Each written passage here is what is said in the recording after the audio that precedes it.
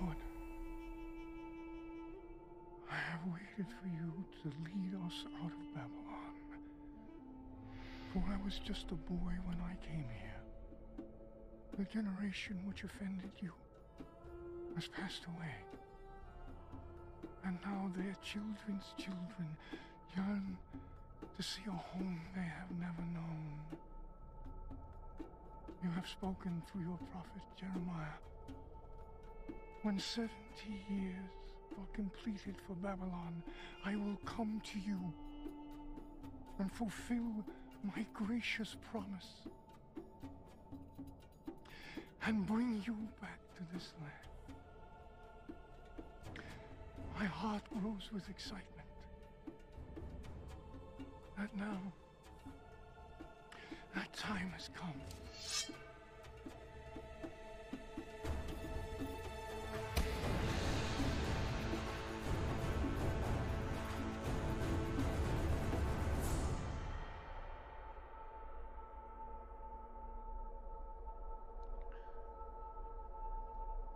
An old man who comes unbidden is often a fool. And less often come as assassins. Perhaps a foolish assassin. Forgive us, my king. Do you know whom you address?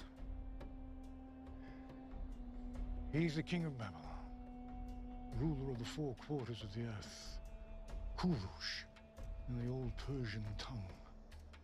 He has seized by might of arms the birthright which would otherwise have been denied him.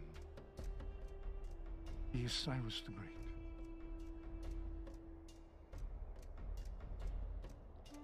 Leave us.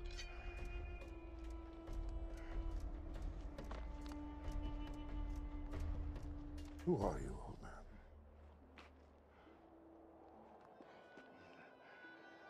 I am Daniel, of the tribe of Benjamin, made captive nearly 70 years ago by Nebuchadnezzar. My king, I've heard of this man. He served Darius well after he captured the city in your name. It is said he spent a night in the lion's den. The beasts would not touch him. Is this true? It is. Oh. I know who you are now. Tell me why you're here. I seek to tell thee a story. A tale of four kings. One great, one foolish, one who has been deceived, and one who is destined to be regarded as wise for all the ages of the world to come. Stories from your imagination? No, king. For I will speak only the truth. And if you would not wish to hear it, you must bid me speak nothing. Come. You will give us entertainment while we eat. Please. Okay. My king, we're expected in Babylon this evening. The palace will be there in the morning. As you wish.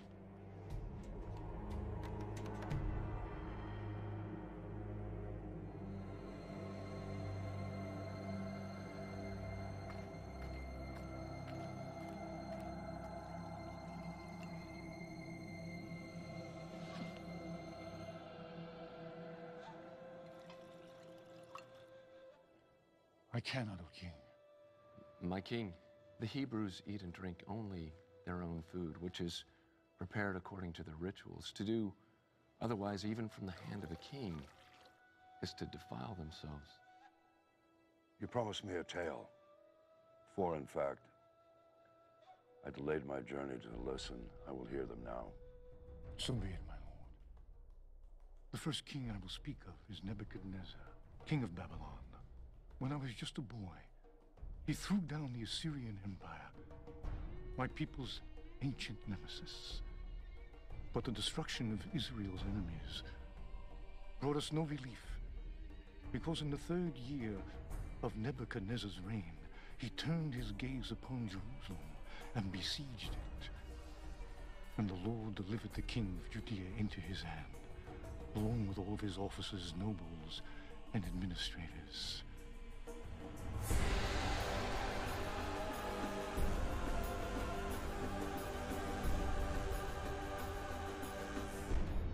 exiles arrived in Babylon, Nebuchadnezzar ordered Ashpenaz, his chief eunuch, to select some of the Israelites from the royal family and nobility, young men without any physical defect and showing aptitude for every kind of learning, one of whom was myself.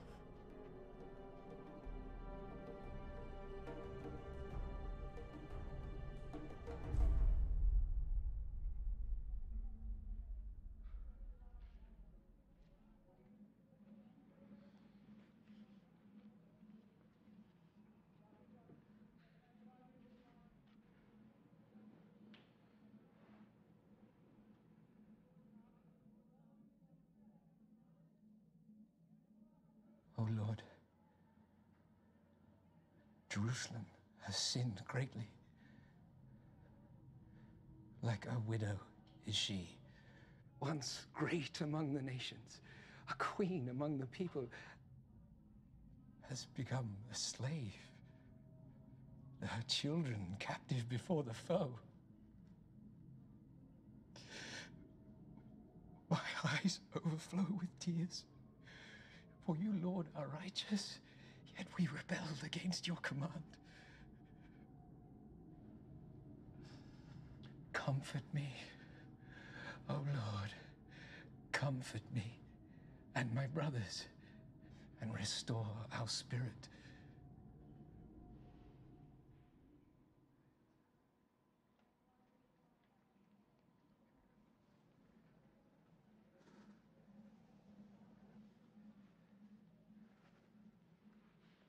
I miss Jerusalem. As do I. I fear that we shall never see her again. Have faith, my brothers. I have only begun my studies, but here, the prophet Jeremiah, son of Hilkiah, has written that we shall serve the king of Babylon for 70 years. 70 years is a long time. As punishment for our sins. And even if we were to survive it, we would be very old. Very old indeed. You are summoned for your meal.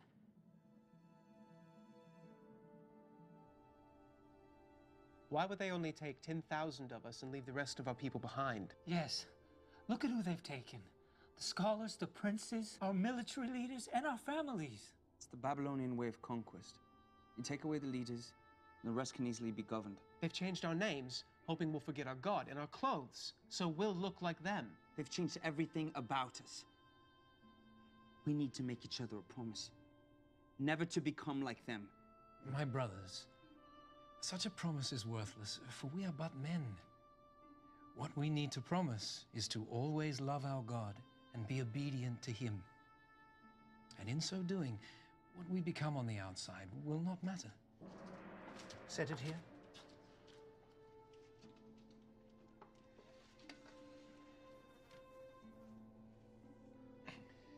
Lord Steward, please allow me to ask, what is this meat? Where is it from? And how was it slaughtered? The cattle are from the king's herd. They are fattened along the river and strangled before the altars of Marduk before their flesh is carried to the kitchens. The swine are from the king's pens. They are fed on choice food. And it is rumored the king's executioner laces their feed with the entrails of his victims, so that the king's chosen may feast and grow strong on the flesh of his enemies. It is considered the greatest of delicacies. To some, perhaps, but not to us. We are forbidden to eat it. For the Almighty has commanded us, the pig is unclean. You are not to eat their meat or touch their carcasses. Nor can we eat anything sacrificed to gods other than our own. But the king cannot, he will not change the customs of his hall to fit your wishes. You must know this. And we will not ask him to. But you must eat. I have been charged with your well-being. If you are seen to be wasting away, I'm afraid of what my lord the king will do. He will have my head. And we would not wish it so. Therefore, put your servants to the test. For 10 days, give us nothing but vegetables to eat and water to drink. Then compare our appearance to that of the other young men who eat the royal food.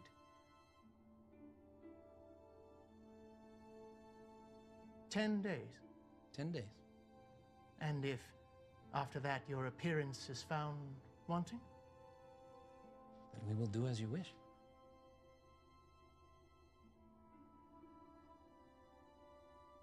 Your request was polite. I'm rather surprised it was honored. I have no doubt. The Lord favorably disposed his heart to hear our request. By the end of 10 days, my companions and I looked healthier and better nourished than the young men who ate the royal food. And so the chief eunuch allowed us to continue refusing the wine and choice fare. And we remained undefiled.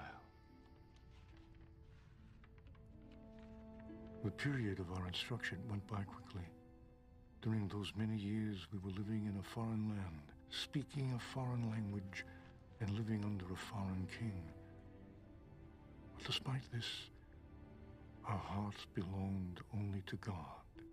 And at the end of that time, my companions and I were presented before Nebuchadnezzar himself. The king's executioner, Arioch, will be in the chamber. If you are found unworthy, you will be executed on the spot. And so will I.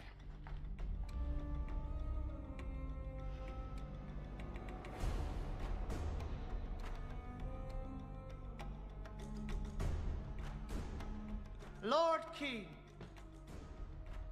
I present you the princes of Judah, preserved by the right hand of your mercy and tutored by the left hand of your wisdom.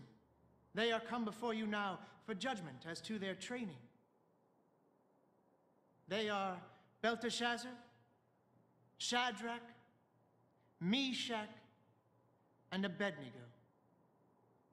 Who am I? You are Nebuchadnezzar, son and heir of Nabopolassar, king of Babylon. You have destroyed Nineveh the mighty, seat of Assyria, and taken from her hand the scepter of nations. You are the commander of commanders, and king of kings, from the rising of the sun unto its setting in the western sea. And beneath heaven there is none more powerful than thee.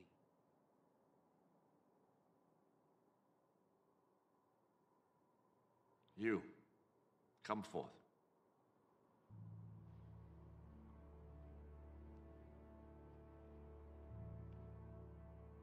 Why should I allow you, sons of my former enemies, to serve in my court? Because you have spared the lives of our people who were delivered into your hand. And because the word of the prophet Jeremiah has come unto us, saying, "This is what the Lord God Almighty, the God of Israel, says to all those carried into exile from Jerusalem to Babylon. Build houses and settle down. Plant gardens and eat what they produce. Marry and have sons and daughters. Also, seek the prosperity of the city to which I have carried you into exile. Pray to the Lord for it. For if it prospers, you too will prosper." This is good. So now even your God commands you to serve me. I have no need of lapdogs. Would you dare to tell me the truth, even if you knew it would displease me? Lord King, it must be so. I will speak only the truth. And when you would not hear it, you must ask me nothing.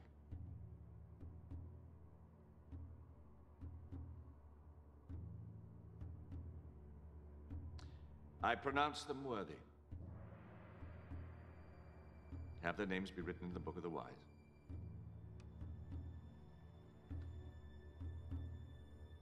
Nebuchadnezzar's questioning showed wisdom.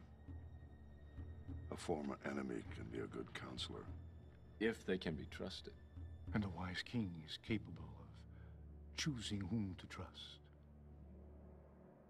For are you not Croesus, formerly king of Lydia and once the richest man in the world, whose name alone signified riches almost beyond comprehending?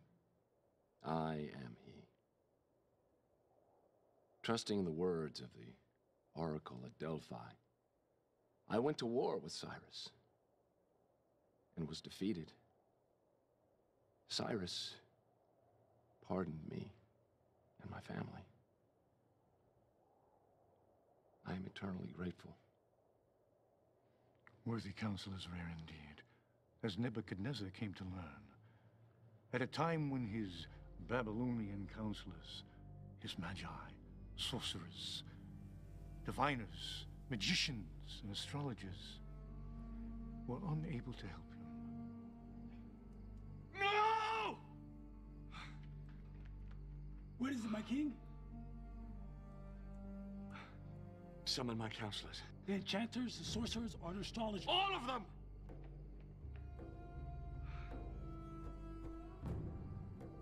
O king!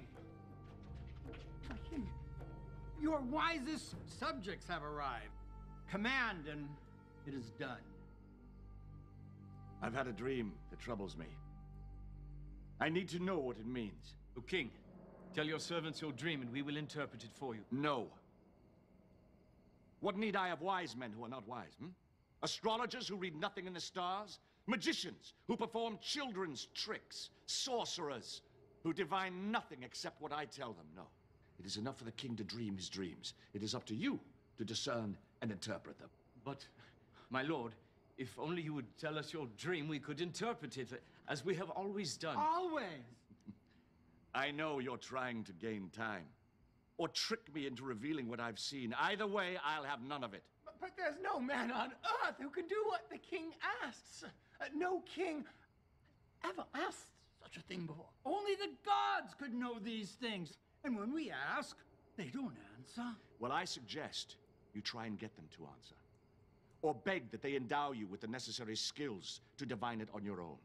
For as I am king, I swear that when the sun rises, if my dream is not made known to me, along with its interpretation, you will all be made shorter by the height of your heads. You may withdraw. Now!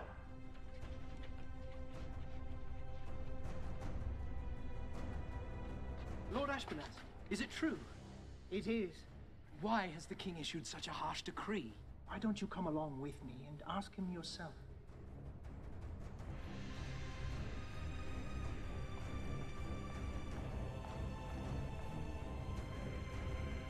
Lord King. What? Belteshazzar requests an audience. Speak. O king, live forever. I have heard your decree, and I understand that I shall fall beneath the blade if your dream is not made known and interpreted. I ask only for more time, that I might withdraw for a while, my friends and I, to pray to our God, and see if he might not make the dream known to us. The time is fixed and cannot be altered. Sentence is to be carried out at sunrise. You may withdraw. So long as you return at dawn, as your fate and that of the others is one and the same. And when you return, be sure to bring your companions with you. Shall I send guards along, my king? No.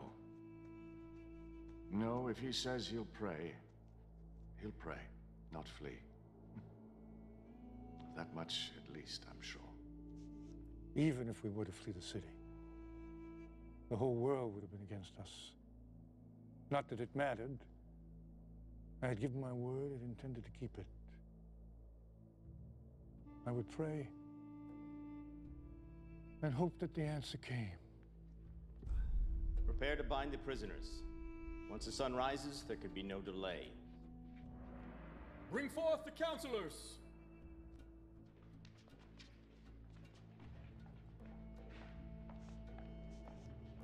O king, live forever. O king, do not execute these men, I beg you. Belteshazzar, your death is upon you as well, unless you know my dream and can interpret it. I am, and I will. Praise be to the God of my fathers forever and ever. He gives wisdom to the wise and knowledge to the discerning. He reveals deep and hidden things and has made plain all that you have asked, for he has shown me the vision of the king. Then speak. As you lay upon your bed, O king, you looked, and there before you stood a large statue, awesome in its appearance, The head of the statue was made of pure gold, its chest and arms of silver, its belly and thighs of bronze, its legs of iron, its feet partly of iron and partly of baked clay. As you were watching, a rock was cut out, but not by human hands. It struck the statue on its feet of iron and clay and smashed them. Then the iron, the clay, the bronze, the silver, and the gold were all broken to pieces at the same time, and the wind swept them away without a trace. But the rock that struck the statue became a mountain and filled the whole earth.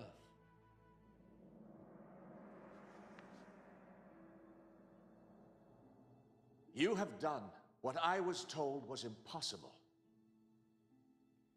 This mystery has been revealed to me not because I am wiser than other men, but because God wishes you to understand the meaning of your dream.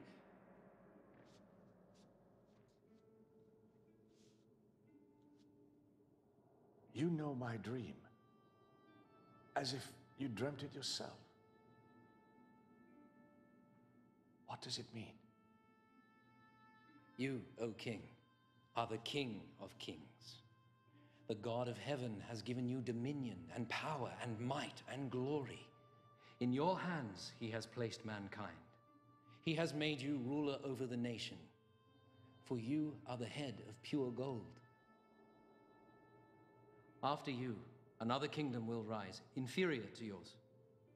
Next, a third kingdom, one of bronze, will rule over the whole earth. Finally, there will be a fourth kingdom, strong as iron, for iron breaks and smashes things to pieces. But just as you saw that the feet and toes were partly of baked clay and partly of iron, so this people will be a mixture and not remain united any more than iron mixes with clay. And in the time of those kings, the God of heaven will set up a kingdom that will never be destroyed. It will crush those kingdoms and bring them to an end, but will itself endure forever. The Almighty has shown the king what will take place in the future. The dream is true, and the interpretation is trustworthy. I am the head of gold? Yes, O king, you are the head of pure gold. Surely your God is the God of gods, the ruler of kings and the revealer of mysteries. Let this man be paid honor, and present him with incense. Thus the king made me ruler over the entire province of Babylon, and at my request made Shadrach, Meshach, and Abednego administrators. King Nebuchadnezzar made an image of gold, 90 feet high. All were commanded to fall down and worship, and all did as commanded, except for 3. Live forever! A moment of your precious time. As your dutiful servants, we know the law, that when the horn sounds, we all bow down and worship your image. But these Jews, whom you have set over the affairs of the province of Babylon, pay no attention to you, O king. None. They neither worship your gods or serve the image of gold you have created. Nothing. Is this true? You refuse to worship my statue? O king, we do not need to defend ourselves before you in this matter. Really? Then you shall be thrown into the furnace, and no god will save you from my hand.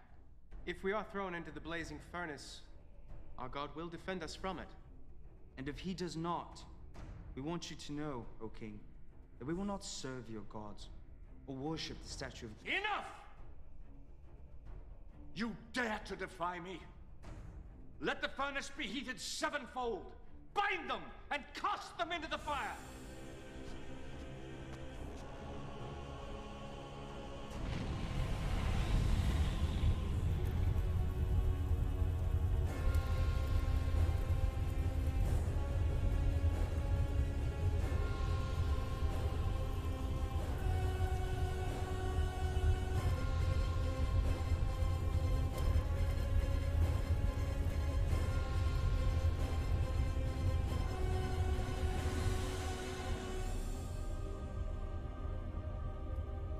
There were 3 thrown into the fire. Certainly, O king. But now I see 4. And the fourth looks like an angel of the gods. The fire has not harmed your bodies. Not a hair is singed. Your robes, there's not even the smell of the fire on you.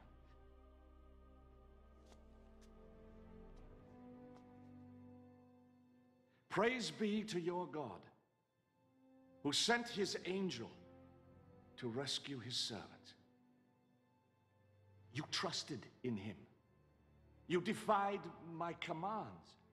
You were willing to give up your lives rather than serve any but your own God.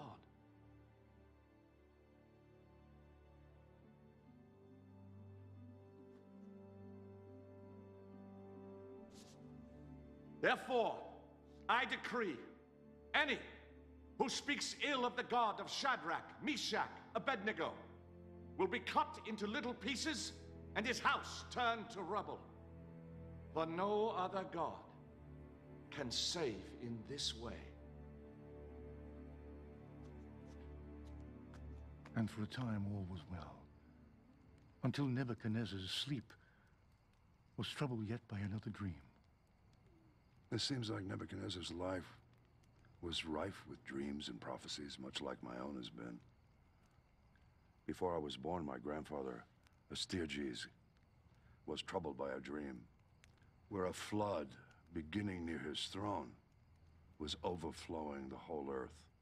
When he went to his astrologers and his diviners for an interpretation, they told him that his grandson was destined to one day usurp him. So he sent his daughter Mandane into exile, and when a son was born to her, he conspired to have it stolen and exposed on a hilltop to die. But a shepherd, whose wife had recently given birth to a stillborn child, persuaded her husband to trade her dead infant for the living, and the shepherd raised the boy as his own. The king, upon being presented with the dead infant, repented of his crime. He didn't learn until 10 years later that the boy was actually alive, at which time he pardoned the boy and restored him to his rightful parents. And for a time, the matter was forgotten. Until one day, years later, when you marched into your grandfather's city at the head of your troops and seized the throne of Medea, taking the old man captive, and the prophecy was proven true. Old Astyages, he knew of the prophecy, but he was powerless to overcome it. As all men are powerless to prevent their fate, if the prophesizing be true. Listen then, as I tell of the prophetic vision that led to Nebuchadnezzar's madness. For when he dreamed that great dream, his enchanters, sorcerers, and astrologers were once again unable to interpret the vision. When I was asleep, I had a dream which made me afraid. The images I saw terrified me. Belteshazzar, I looked and saw before me a tree in the middle of the land. The tree grew strong and tall. Its top touched the sky, and it was visible to the ends of the earth. Its leaves, they were beautiful. Its fruit was abundant.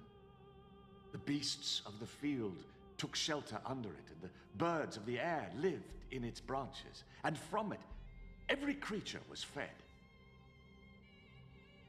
Then I looked again, and I saw a messenger coming down from heaven, and he cried out aloud, "Cut down the tree, trim off its branches, strip its leaves, scatter its fruit. Let the beasts flee from under it, and the birds fly from its branches." But let the stump and its roots, bound in iron and brass, remain in the ground, in the grass of the field. Let it be drenched by the dew from heaven. Let it live with the animals of the earth, and let its mind be changed from that of a man to the mind of an animal. This is the dream that I had. What does it mean? My lord, if only the dream applied to your enemies, and its meaning to your adversaries. The tree which you saw, which grew large and strong with its top touching the sky. You, O king, are that tree. You have become great and strong. Your greatness has grown until it reaches the sky, and your dominion extends to the distant parts of the earth. But you saw a messenger, a holy one, coming down from heaven, saying, "Cut down the tree and destroy it, but leave the stump bound with iron and bronze in the grass of the field, while its roots remain in the ground. Let him be drenched with the dew of heaven. Let him live like wild animals." This is the interpretation, O king. And this is the decree that the Most High has issued against my lord the king. You will be driven away from people and live with the wild animals. You will eat grass like cattle until you acknowledge that the Most High is sovereign over the kingdoms of men and gives them to anyone he wishes. The command to leave the stump of the tree with its roots means that your kingdom will be restored to you when you acknowledge that the Most High rules. Therefore, O king, be pleased to accept my advice. Renounce your sins by doing what is right, and your wickedness by being kind to the oppressed. Seek the Lord while he may be found. And it may be that your prosperity will continue. But the memory of kings is often short. And 12 months later, when the king was walking on the roof of the royal palace of Babylon. In all the world, is there anything like this? No, my king. My great wall, which, mountain-like, cannot be moved, I've made with mortar and brick. Its foundations I've placed upon the very bosom of the underworld. Its top I've raised mountain high. Is this not the great Babylon that I have built as my royal palace with my mighty power for the glory of my majesty? His words were still on his lips when a voice came down from heaven. Nebuchadnezzar, for your arrogance and your failure to give glory to the Most High, your authority is stripped from you. Go now from this kingdom which you claim. Your mind shall be reduced to that of an animal, and you will wander the land until you acknowledge the glory of God as above your own. Immediately, what had been said about Nebuchadnezzar was fulfilled.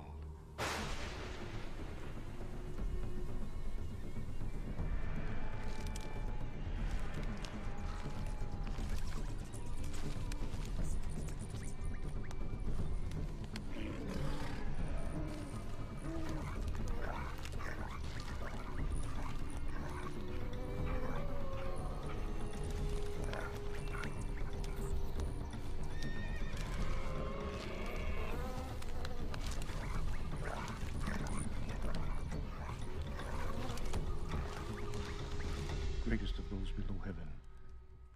He sought to make himself as great as he who rules above heaven, and the Lord would not have it.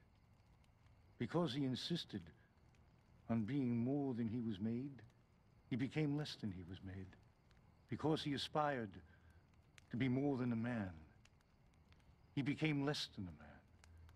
He became like the wild beasts. How did he survive? Alone in the wilds. Even in his insanity, neither the lion nor the bear disturbed him. Though he wandered alone and unarmed and slept naked in the places where they found their food. Because it had been prophesied that one day he would honor the Most High.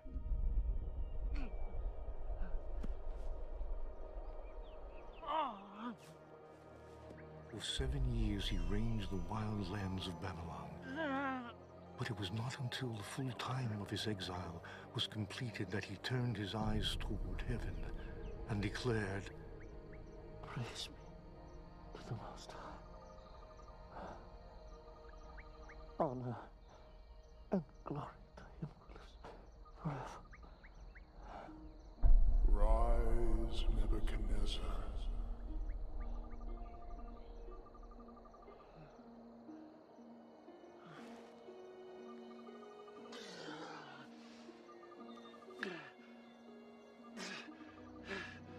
For his dominion is an eternal dominion. Before him, all the people of the earth are regarded as nothing.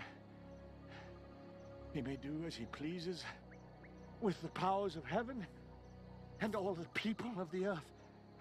And no one may say him nay.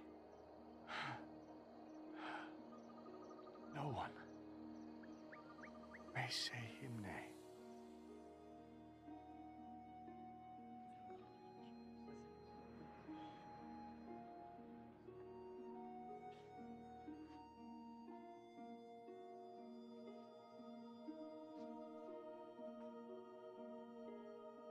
Beware your place, for I am not as I was. Let it be recorded that I, Nebuchadnezzar, do praise, exalt, and glorify the King of heaven, because everything he does is right, and all his ways are just. And those who walk in pride, he is able to humble. And so Nebuchadnezzar returned to his throne, but eventually he was gathered to his fathers, and a series of new kings came to the throne, none lasting more than a short time. You're about to tell about the downfall of Babylon, are you not? I am. Well, at last we come to the part of the tale where I have some knowledge to share. For though I had conquered from east to west, Babylon was the last to resist me, and I dreaded its siege. For Babylon's wealth had allowed her to lay in enough grain to last for years, and her towers, walls, and gates were so formidable that even untrained men could defend them with ease. Walls too high to scale, with parapets wide enough for chariots to patrol them, and a river-fed moat to cross before even getting there. It was enough to freeze the heart of even an old soldier such as I am. Then one night as I lay on the ground, courting sleep that would not come, a thought came to me. From whence it came, I do not know. Like some spirit of God whispered it in my ear. But the river Euphrates, which flowed down to Babylon, raised above its natural level, hemmed in by dams and dikes. But if dams were opened full and the dikes were broken, the river, which ran straight through the heart of the city, would fall to nothing. An army poised and ready to strike could march into the city on its dry riverbed, underneath the gates designed to repel ships when the river was at its normal level. And I suddenly realized I'd been given a key to defeat the mighty Babylon.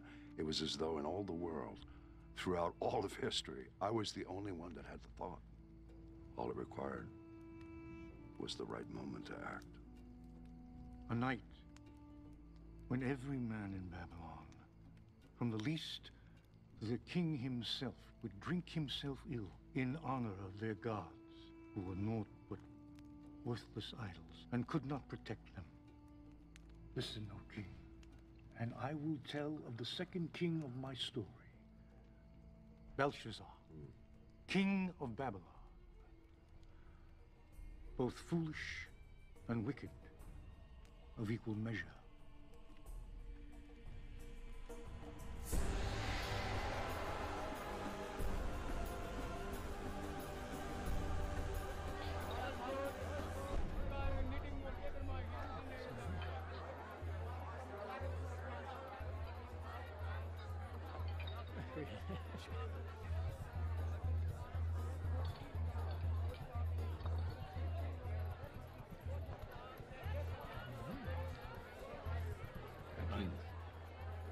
Enough! We still have our threefold walls with their battlements. And within our granaries, we have grain enough to endure a siege of 10 years. Our watchmen have seen the Persians digging, my lord. They seem quite concerned about this, my king. Yes, yes, they will look to build a siege ramp against the city. But first, they must build a causeway across the moat. That alone will take months.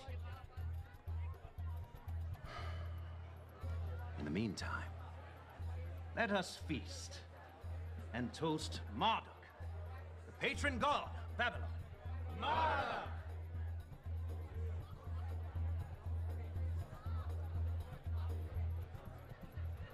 These cups have a taste, and I will not have it so.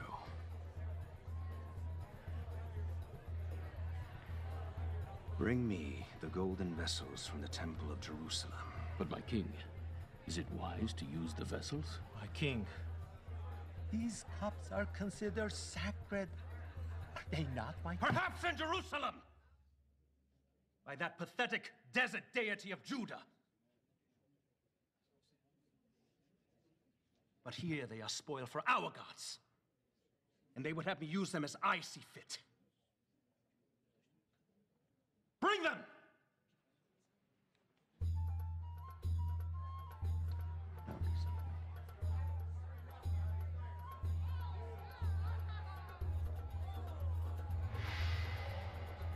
Yes. You see these vessels? In Jerusalem, they were used for the worship of their god. Now, instead of the blood of bulls and rams, let them flow with foaming wine. For I am not a devourer of blood. I am a devourer of drink. And choice fare. To Marduk, the god of our city. Marduk! And to our idols of gold and silver, bronze and iron, wood and stone, partake of our pleasures and protect our city.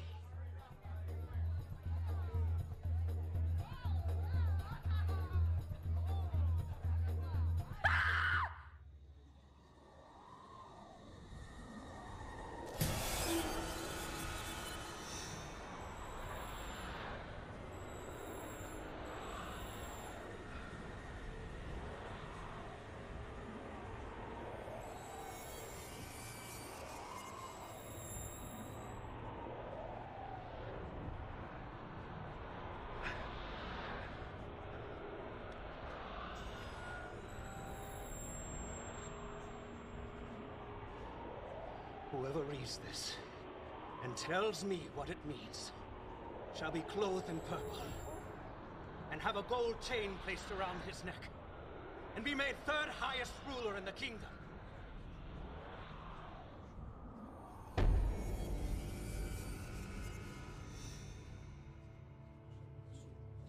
And all the king's wise men came in, but they could not interpret the inscription or tell the king what it meant. So Belshazzar became even more terrified. The Judean once told Nebuchadnezzar, your forefather, of his dreams. He succeeded when everyone else had failed. This man, Daniel, whom the king called Belteshazzar, he could tell you what this writing means. Does he still live? He does. Bring him to me quickly, but do not harm him. We shall soon learn if this Hebrew can do as you say.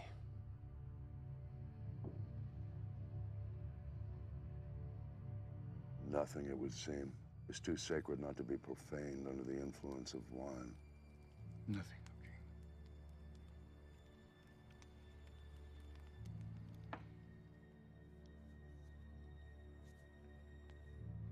How can I be of service, Highness? Are you Daniel? One of the exiles my father brought back from Judah? I am he. I am told you are able to give interpretations and solve difficult problems. If you can read the writing on that wall, you will be clothed in purple, have a chain of gold placed around your neck, and be made third highest ruler in the kingdom. Long ago, I told your forefather, Nebuchadnezzar, that I would speak to him only the truth, and that if he rather not hear it, he should ask me nothing. Perhaps it would be better if you asked me nothing. No. It is unseemly for a king to be baffled by a message in his own hall. No human hand has scribed it. No other tongue can interpret it. Tell me what it means. Be it for good or ill. O King, the Most High God gave your father Nebuchadnezzar greatness and glory. But when his heart became arrogant, he was deposed from his throne and stripped of his glory, until he acknowledged that the Most High is sovereign over the kingdoms of men. Even though you knew all this, you should have appealed to him.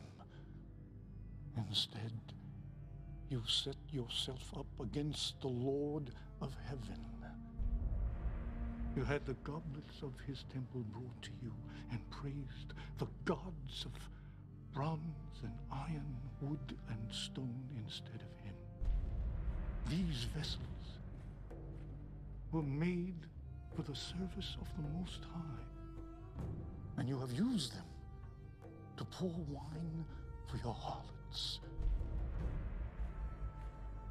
Would you humble the Almighty by desecrating his possessions? Would you bind him like a captive and beat him like a slave? Would you pluck out his eyes and have him beg for scraps of food beneath your table? This you would do if you could, and the Almighty knows it. This is his answer to you. The Lord God will strike you down like an enemy. For he has bidden his angel to unsheath his sword. These, then, are the words he has written. Mene. God has numbered the days of your reign and brought it to an end. Tekel, you have been weighed in the scales and found wanting. Sin. Your kingdom is divided and given to the Medes and Persians. This very night, your life will be demanded of you, and before the sun rises, your flesh will grow cold. Thus saith the Lord, your line is ended, your rule is over, your kingship is no more. Is there nothing to be done? No. In your arrogance, you have doomed not only yourself, but your house, your line, your inheritance, your city, and your kingdom. Choose now where you will spend your last few hours. But knowing your fate, who now will love thee? Who now will fear you? Will the least of your slaves comfort you? Or will they desert you, seeking to avoid the fate which is yours?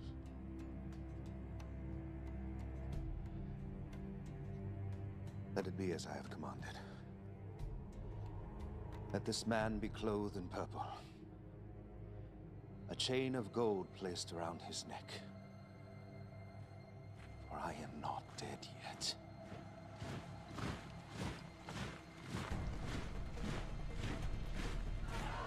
All hail King Darius!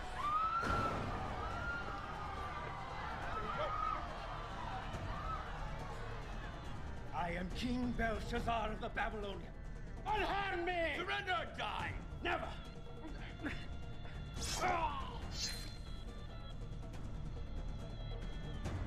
Send word to Cyrus the city's taken in his name. As he has commanded, I shall assume the crown. Do you know who stands before you?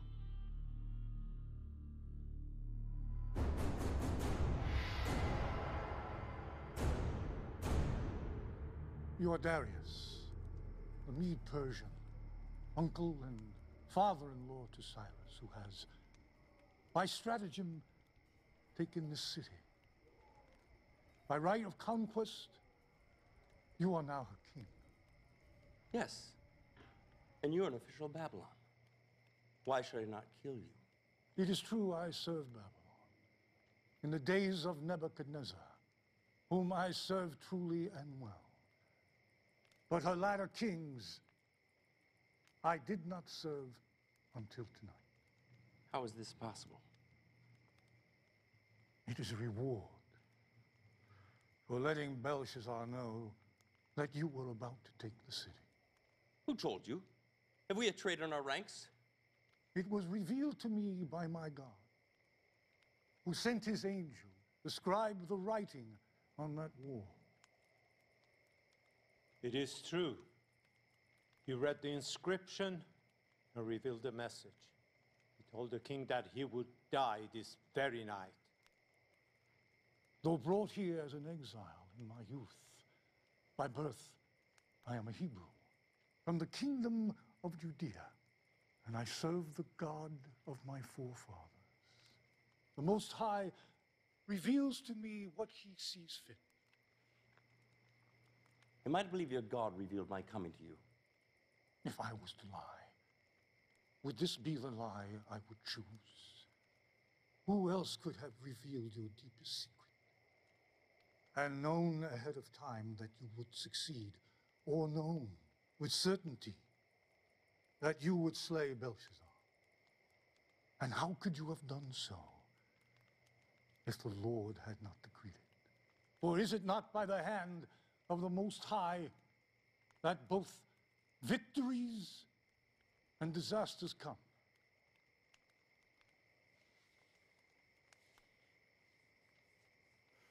I would have you put this gift of divination in my service. Yet how do I know I could trust you, Hebrew? I will speak to you honestly, my king. And when you would not hear the truth, you must ask me nothing. So be it. I see by your insignia you were made third in all of Babylon. That is not the Persian way. For below me I have 3 administrators, all of equal rank. Yet I shall name you one of the 3. What of the other counselors? Slay them. If they were loyal to the former master, they're no good to me. If they were disloyal to him, then they will be disloyal to me. Ah, Darius. He's twice my uncle, by blood and marriage, and serves me well as co-counsel to my empire. As it pleased Darius to appoint 120 satraps to rule throughout the kingdom, with administrators above them, one of whom was me. But before long, I so distinguished myself that Darius planned to set me over the whole kingdom. Which would cause great envy among the others. Yes, O king. So they called a meeting in secret to plan for my destruction.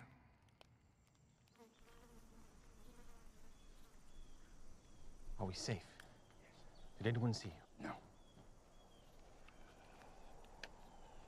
Why are we meeting so far from the city? Do you think it would be wise for this meeting to be overheard by anyone? Are you sure you weren't followed? Not unless whatever's following has wings. We don't have much time. Daniel being put over us, if we allow it to stand, means our demise. Once he is in charge, he'll be looking into everything we do. Perhaps we should eliminate him. How? A hunting accident. He doesn't hunt. A sudden illness or a drowning. Who would believe it?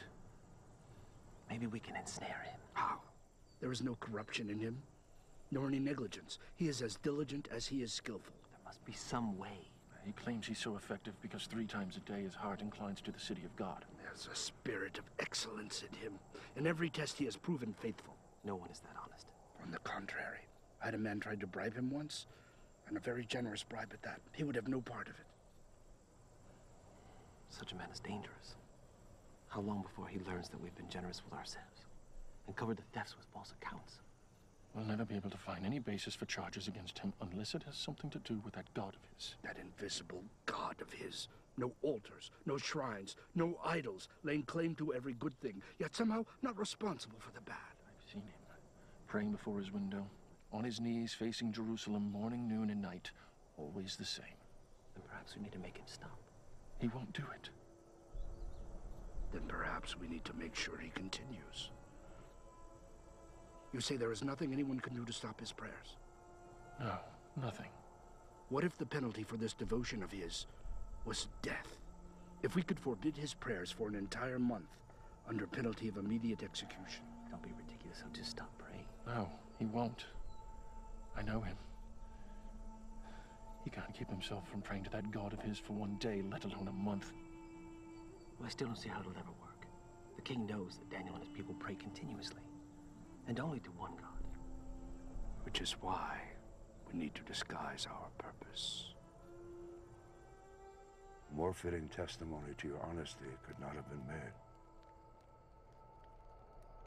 Had there been any infidelity in your record, they would have discovered it. Indeed, they could find nothing amiss in my work, either willfully nor through negligence or lack of care. So they tried to trip me up with my prayers. But since worship of the Most High was not prohibited by the laws of the realm, they had to conceal their purpose, like poison in a cup of honeymead. O King, it has come to our attention that there are those among your subjects who still cling to the old gods of Babylon, in the hopes that their line of kings may yet be restored. And have not submitted to your rule. Who are they? That I may bring them before me and destroy them. It is not that simple of a matter to detect them, O king, for they are devious and work to hide their treasonous thoughts. And have you come before me without a plan for discovering them? We would dare not do so, O king. Indeed, we have labored to construct a plan whereby the loyalty of all may be tested. Then speak of it. If, O king, you were to issue an edict that none in Babylon, nor anywhere in the empire, may pray to anyone, be it to God or man, except to you for a period of 30 days. But what of the gods of Persia whom I serve and obey? Well, you alone, O king, would be free to pray to them and offer them sacrifice. You would stand as a priest before all the peoples, and in this way ingratiate yourself to the gods themselves, because for an entire month, all of their worship would come from you. Thus, their worship will continue through you, and the old gods of Babylon will be starved for worship, lessening their power. How would you enforce such an edict? No one would be allowed to go before any altar or shrine for the entire period, except for you. And anyone found violating the decree would be thrown into the lion's den before sundown on the very day of the offense. In this way, their treason would be discovered and eliminated in a single stroke. I approve your plan. I, Darius, command it be made so. In anticipation of your approval, O king, we have taken the liberty of drafting the edict and bringing it along. Well done. Bring it here that I may fix my seal.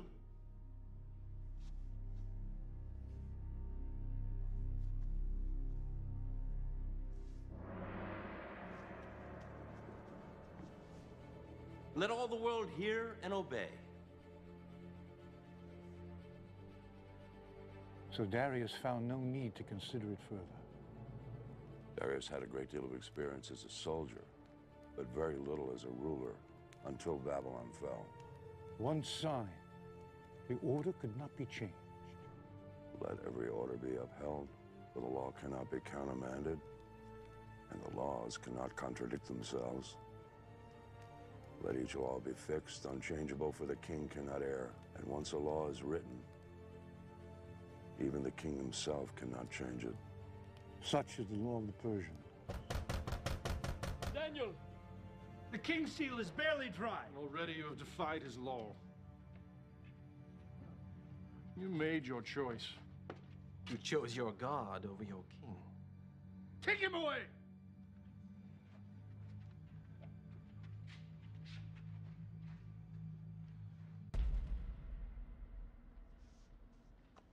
O king, it is my sad duty to inform you that someone has already defied your decree.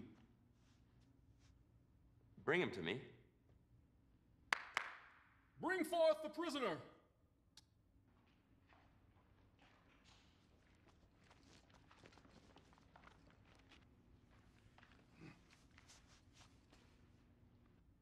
Daniel, he is one of the exiles from Judah. He pays no attention to you, O king, or to the decree you have put in writing. He still prays 3 times a day. What sort of foolishness is this? Daniel's my chief advisor. No one is above the law. Yes, sadly, O king, no one is above the law. Bring forth the tablet.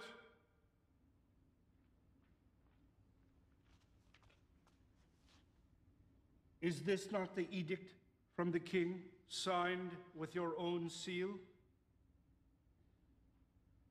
Let it be known that for the next 30 days, anyone who prays to any god or man other than Darius the king shall be thrown into the lion's den on the same day the offense is discovered. By my hand and seal, Darius the king, ruler of the Medes and Persians.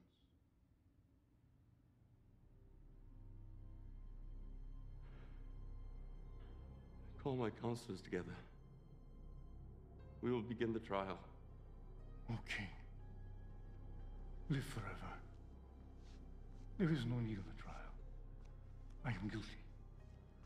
Knowing the king's command, I have disobeyed it. The commands of the king are immutable, and once uttered, cannot be changed. I shall command my wise men to make every effort to search out some reason that the law may be found unenforceable. I do not think they will find one. Let them search, O king, but only for a short time. Because your own law commands that sentence be carried out the day of the offense. Already, the shadows are starting to grow longer, and you have only until sunset. Darius was angry with himself for allowing himself to be fooled, seeing that their purpose was not for his honor and glory, but rather for my destruction. And so Darius had the law book searched to discover if there might be some legal way to spare my life.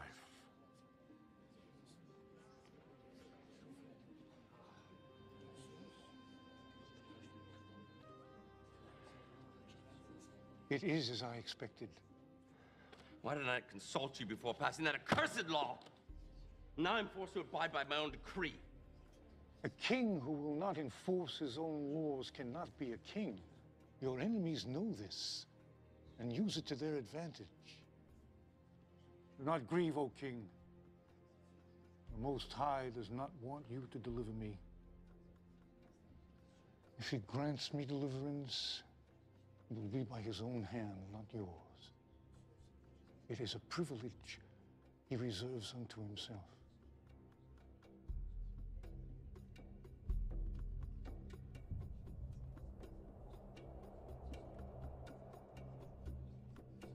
And now it is time, O king.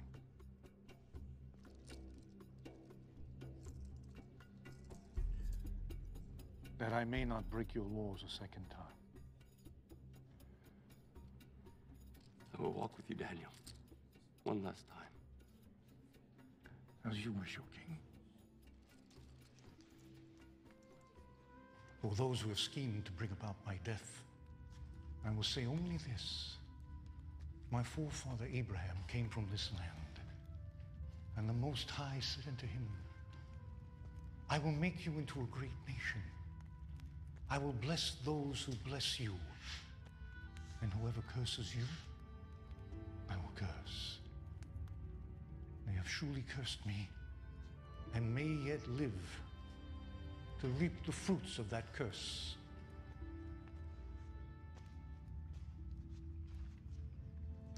A cup of wine from the king's own hand. I cannot drink it, O king. It is blessed to your gods, not mine. Not so, Daniel. I have gone to your people and asked for wine which was blessed by them. From the cup I have poured no libation. One last gesture of friendship. My king.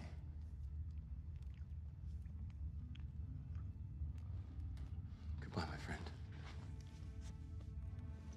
Farewell, but perhaps not goodbye. We have yet to see what the dawn will bring.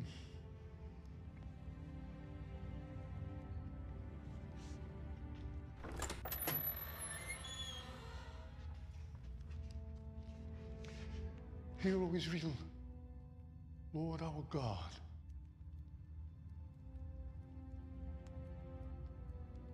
The Lord is one.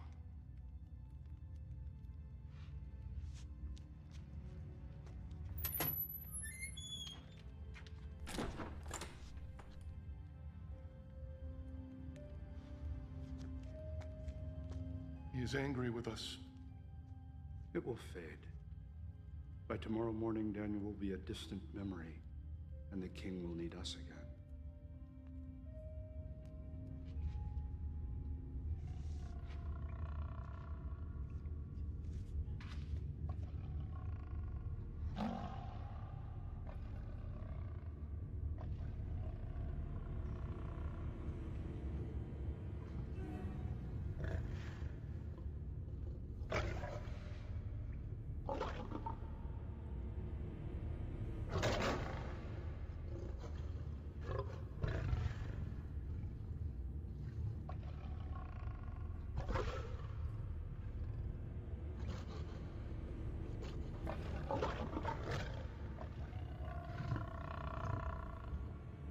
Have mercy on me, O God.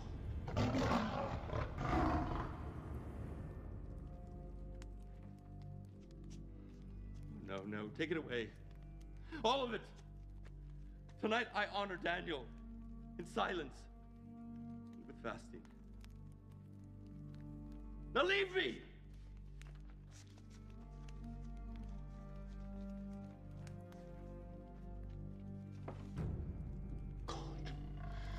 Have mercy on me.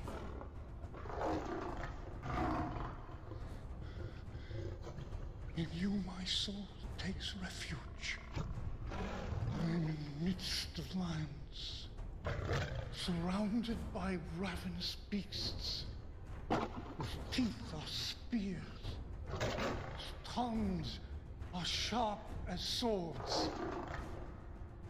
I call upon your name, O Lord. From the depths of the pit, hear my plea. Come near. You say, do not fear. Oh Lord, take up my case. Redeem my life.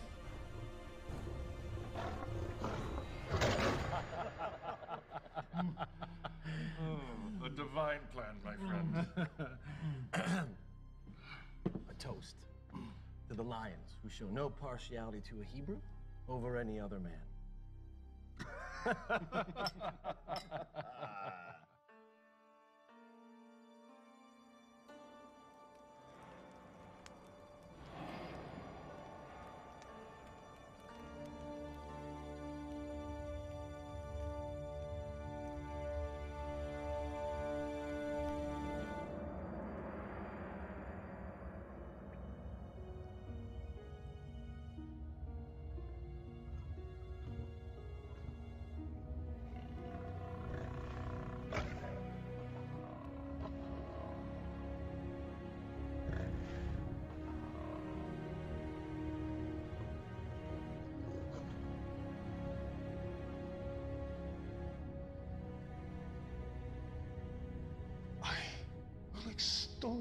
Lord at all times.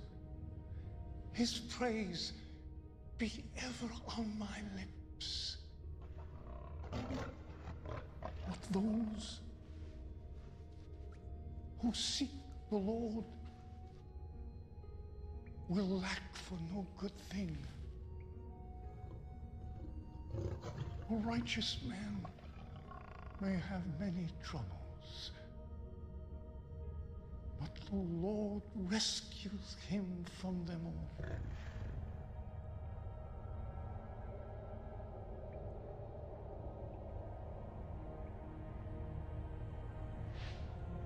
You have rescued me from the mouth of lions, and I will declare your name to my brothers in the congregation. I will praise you. Out of my way! Daniel, servant of the living God. Has your God been able to save you?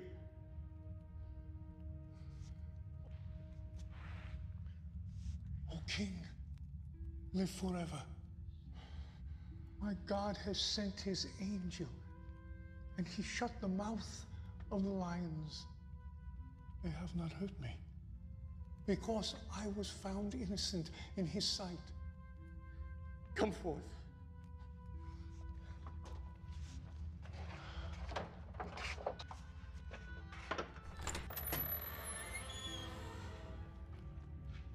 Behold, there is no sign of wound on him, for he has trusted in his God. Surely your God is above all men, for while you were in the lion's den, you were in his hand. How much must the man pay if he steals another man's treasure? With his hands, perhaps. But what if that man who is robbed is the king, and the treasure is prized possession? Is there any penalty less than death which will do? If so, speak now and let me consider it. But, O King, he is a Hebrew. Why should you put such trust in him? This Hebrew is the greatest treasure I possess. He speaks to his God, and more importantly, his God speaks to him. You have deceived me as to your purpose. You fashioned my own words as a snare about my feet, knowing my edict could not be reversed. But the living God, the God of Daniel, has delivered him out of my hand. For 6 days they have hungered, but today they shall feed. No, no, no, no, no, no,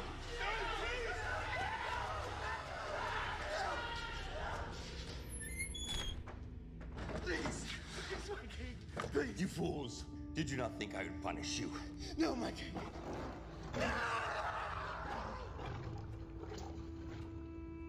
They have spread a net for my feet. I was bowed down in distress. They have dug a pit in my path, but they have fallen into it themselves. I, Darius, issue a decree that in every part of my kingdom people must fear and reverence the God of Daniel.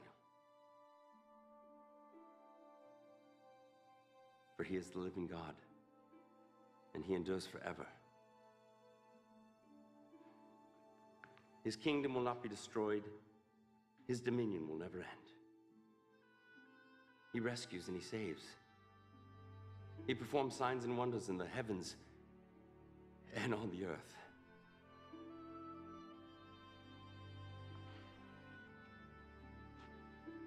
He has rescued Daniel from the power of the lions.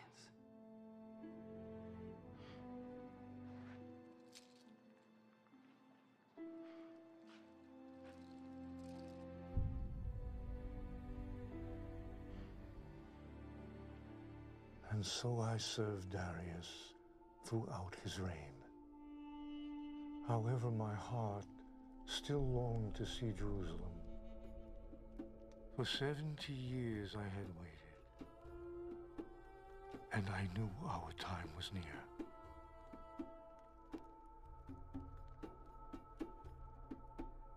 Lord, through your prophet Jeremiah, when 70 years are completed for Babylon, I will come to you and fulfill my gracious promise and bring you back to this land. My heart grows with excitement that now that time has come.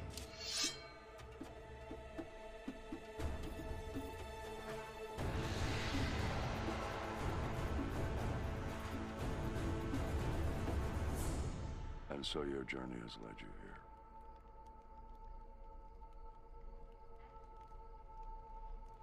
You've spoken of three kings, Nebuchadnezzar the mighty, Belshazzar the foolish, Darius, who was deceived. Who is this fourth king? It is he of whom these scrolls speak. It is one chosen by the Most High to perform great and mighty deeds. Before he was ever knitted in his mother's womb. Hear then, O King, the words which were written more than 150 years ago. For these are the words of the prophet Isaiah, son of Amos. From the east, I summon a ravenous bird of prey from a far-off land to fulfill my purpose. What I have said, I will bring about. What I have planned, that will I do. A bird of prey. The Lord's chosen will carry out his purpose against Babylon. His arm will be against the Babylonians. He pursues them unscathed by a path he has not traveled before. True. I've never saw the regions of the Euphrates or further westward until I came in conquest. And yet you chased your enemies uninjured. They had no power to rally. You were not led into ambush. And you were safe as far as you chose to pursue them, were you not? It's true. This is what the Lord says to his anointed. Cyrus, whose right hand I take hold of. Cyrus? It mentions me by name? It does. To Cyrus, whose right hand I take hold of, to subdue nations before him and to strip kings of their armor, to open doors before him so that gates will not be shut. I will go before you and will level the mountains. I will break down gates of bronze and cut through bars of iron. I will give you the treasures of darkness, riches stored in secret places, so that you may know that I am the Lord, God of Israel, who summons you by name. And when you captured Babylon, their treasures were the richest in the world, were they not? Oh, indeed they were. And Croesus will testify. Yes, quite the most magnificent. O King, if I may. Please continue. Cyrus, for the sake of Jacob, my servant, of Israel, my chosen, I summon you by name and give you a place of honor. Though you do not acknowledge me, I am the Lord. I will strengthen you, though you have not acknowledged me, so that from the rising of the sun to the place of its setting, men may know there is none beside me. I am the Lord. There is no other. And do you understand that the Most High has the power to raise up kings and to throw them down? Yes, I do. I profess it. And that you, O King, like a polished arrow, hidden in the quiver of the Almighty, carefully preserved for its day of use. Yes. How is to explain my unlikely birth, or my survival, or successes? How else might it be explained? All my life, I had always thought of myself as favored by my gods. Is it possible that I've been favored by yours? You have answered your own question, O King. For nearly 2 centuries, a message in this scroll has awaited your coming. This is what the Lord says. I am the Lord, who has made all things, who alone stretched out the heavens, who spread out the earth by myself, who foils the signs of false prophets and makes fools of diviners, who overthrows the learning of the wise and turns it into nonsense, who says of Jerusalem, it shall be inhabited. Of the towns of Judea, they shall be built, and of their ruins I will restore them. Who says of Cyrus, he is my shepherd, and I will accomplish all that I please. He will say of Jerusalem, let it be rebuilt, and of the temple, let its foundation be laid. He even calls me a shepherd. I who was saved by a shepherd's hand. And I was raised in a shepherd's house. It's I who refer to myself as a shepherd of my people.